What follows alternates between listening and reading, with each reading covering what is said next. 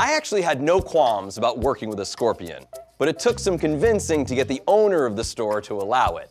Later that day, I was able to talk him into giving the scorpion trick another whirl, and once again, it caused a commotion. Check out this never-before-seen clip. Nice pair of shoes here. Yeah, they are. They say excluded. I mean, there's no senior discount or anything. What is it? It says excluded on it. Okay. Did you try them on? Yeah. They fit good? Yeah. I don't know what excluded means, actually. Oh, there's like a...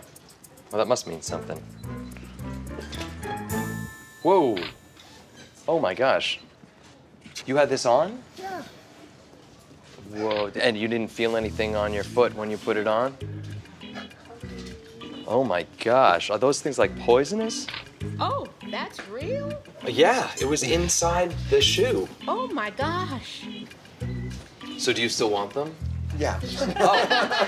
Without Okay. the scorpion. Let me just, I'm gonna give a good check though, okay? It's huge. Yeah, Here, put it in this. Oh my gosh. that's a good idea.